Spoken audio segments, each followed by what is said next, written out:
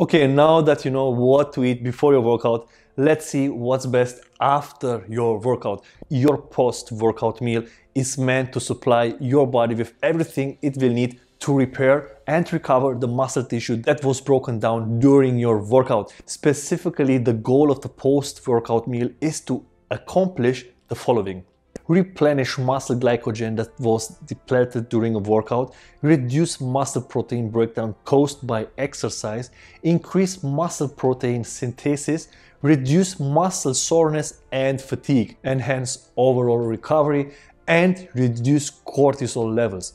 How can you achieve this?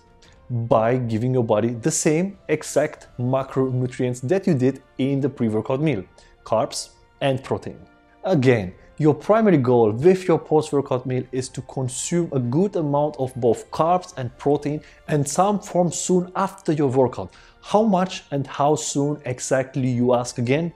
Around 0.2 to 0.5 grams per pound of your target body weight. If you are really hungry, you can also increase the carbs. These are just some general values to keep in mind. Timing should be around 30 to 60 minutes after your workout. And pre and post workout meals shouldn't be separated by more than 3 to 4 hours. That means if you had a large meal an hour before your workout, you have more time afterwards to prepare your post workout meal.